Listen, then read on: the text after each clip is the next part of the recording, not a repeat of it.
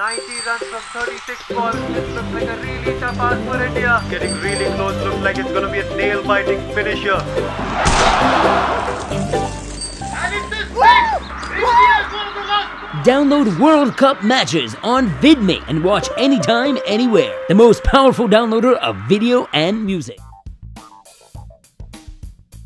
Lady Gaga gave one of the most stunning performances of the night during the 2015 Oscars on Feb 22nd. She sang a medley of hits from the Academy Award-winning film The Sound of Music as a tribute to celebrate the movie's 50th anniversary. Lady Gaga wore a Swan Lake-esque gown while singing The Sound of Music, My Favorite Things, Edelweiss, and Climb Every Mountain. She nailed every tune as her new diamond engagement ring sparkled under the lights, and Julie Andrews joined her on stage at the end of her performance. Lady Gaga was amazing, however, we can't help but wonder how Carrie Underwood feels. After the American Idol winner starred in the live version of The Sound of Music on NBC in December 2013, we can see how this might feel like a snub. After all, why didn't the Oscar producers invite Carrie to sing the tribute?